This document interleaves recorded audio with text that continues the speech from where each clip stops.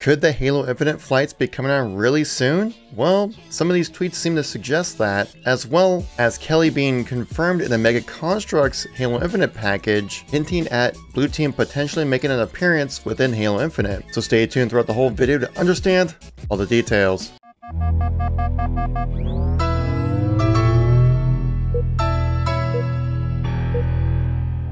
So we have some interesting news for you guys today. We see the leads of 343 really pressing the Halo Insider program for some reason, as well as adding towards the news we covered the other day, talking about Kelly being part of this MegaConstrux package deal, which makes it seem like Blue Team might make an appearance within Halo Infinite. So we're going to go into that and a lot more in this video. So if you like these kind of news and informational videos, make sure to tap that like button. Let me know you want to see some more content like this. If you want to stay up to date with everything going on with Halo as a ramp up to the release of Halo Infinite, make sure you tap subscribe right there.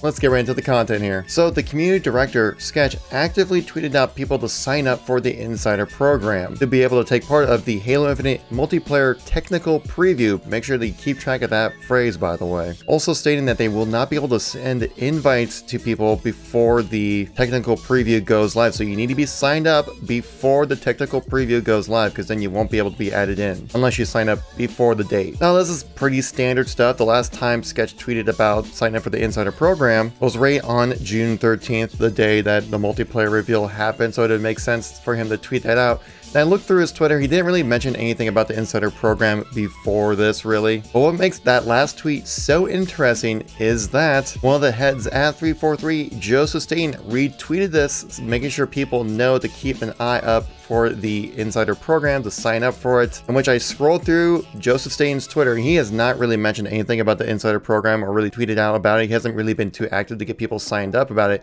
So to see these heads at 343 actively tweeting out saying, hey, sign up for the program, just makes me feel like that the technical preview is going to happen relatively soon. How soon, you may ask? Well, we have to refer back to a Unishack tweet. Unishack tweeted here saying, PSA, Halo Infinite multiplayer technical preview details will be made known ahead of time. It will not be a surprise. Continuing on saying, we're constantly evaluating the flighting build just like we do with MCC flights, and the exact timing is dictated by development realities. That said, once we have a firm date logged in, we'll let you know. So seeing people at 343 press the issue a lot more than last month about joining in with the technical previews for Halo Infinite just makes me feel like this is coming around the corner relatively soon. Probably within like 4 weeks maybe. Though again, like Unishack mentioned, saying that the time of when these flights will go live are going to be dictated by development, not by hard set dates. But we'll know at least like a week in advance before these flights go live, as we have with all the MCC flights that we knew about them happening about a week before they actually happen. So I assume to see a similar kind of cadence, maybe 2 weeks in advance, just because it being Halo Infinite, a lot of people want to jump in and play this. And also keep in mind that they keep referencing it as a technical preview at more than just like an actual flight, because with a flight like we've had with MCC, we play it, we report bugs, they report back, they kind of have a little bit of a conversation there, trying to fix up the game exactly how we want it to be. Where the technical preview just sounds more like you're testing system, stress testing things to make sure that it's not completely broken when the game releases. Which has kind of been the standard case now for these betas that we have now for like games like Call of Duty and various other shooters out there, where it's partly like some technical information to be able so that they can make sure the servers are working properly and things like that, and maybe a little bit of discussion about like balancing and things like that. But it's mainly about promoting Halo Infinite, getting the word out there, maybe people recording some gameplay so they can stream it and stuff like that. So getting the hype up and getting people's awareness about the game being released out relatively soon, as well as stress testing systems to make sure everything's working as it should. Friend of the channel, Mint Blitz, recently put out a community poll asking when do you think the flights will go live, and with the majority of the community out of 133,000 votes, they voted for September, which that's where I'm expecting it to at least happen then, because we know for sure that's the end of the summer, which is going to be in September. So by September, we'll definitely have the flighting process happen.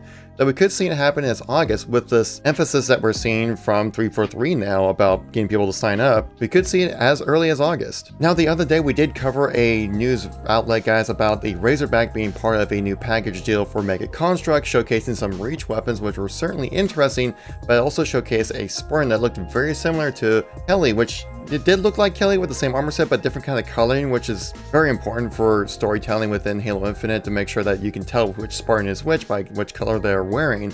But it was just confirmed that Kelly is part of this package deal. MegaConstrux just tweeted this out, saying this set you can get with the Razorback also features Spartan Kelly 087. We're in the battle with a Brute Warrior and a Grunt Mule. If you guys know, that's the Grunt Mule that we saw in previous updates. The Grunt that's able to carry multiple weapons and grenades and stuff like that. Also showcasing that plasma launcher that we had back in Halo Reach involved with this. But now we have it confirmed that Kelly is going to be part of this set, along with looks like to be the Halo Reach shotgun as well. Again, it's just a huge emphasis on Reach for Halo Infinite. What makes this extra interesting though is that this coincides along with the reveal that we had confirmed on this channel previously as well, that Frederick 104 is going to be part of these MegaConstrux deals as well. Again, seeing Kelly riding on top of a Razorback. You see Fred here fighting against Eshram on top of a Brute Chopper with a Spartan laser there, by the way. Just wanted to showcase that. So could we potentially see an appearance of Blue Team within the first season of Halo Infinite? It's certainly possible. Now we do know that not everything we see with MegaConstrux is going to be involved with Halo Infinite. Though it's hard not to make that connection when you see these different type of toy reveals with the actual vehicles directly from Halo Infinite, and you see Halo Infinite written on the box themselves. You'd think that they'd try to pull items from Halo Infinite to make the items sell better, meaning having weapons from Reach, like the plasma launcher, the shotgun that we had for Halo Reach as well. And on top of that, Kelly and various members of Blue Team. Though we do know that Halo Infinite is going to be a chief focus story when it comes to the first season, at least when it comes to Halo Infinite. Do we see Blue Team involved with the story down the line of Halo Infinite? Absolutely. Do we think we'll see them at the launch story of Halo Infinite? Maybe, maybe not. It's just that this toy reveal again showcases a strong tie to the planet Reach and Halo Reach weaponry and stuff like that. I think there's so much more than just aesthetics and stuff like that and just cool weapons to be put into Halo Infinite. Joseph Staten even hinted at this stronger tie to the planet Reach more than just weapons and aesthetics, saying here, I can share that we picked Heroes of Reach as a seasonal theme for a very specific reason, then links the Halopedia page to the planet Reach. It's a key location for Spartans of old and a focal point of a new generation of Spartans preparing to wrestle with the perils and mysteries of a galaxy that has fundamentally changed after the events of Halo 5. So how does Reach tie in with Halo Infinite? That's going to be very interesting. I don't think we'll fully know until the game actually releases, but if we get any more information, guys, I guarantee I'll let you know on this channel. If you've been out of the loop for Halo for the last few days or so, I got a playlist right here that links you to all the Halo news and informational videos that we've uploading daily about. Thank you so much for watching. I greatly appreciate it. I'll catch you on the next video. Peace out.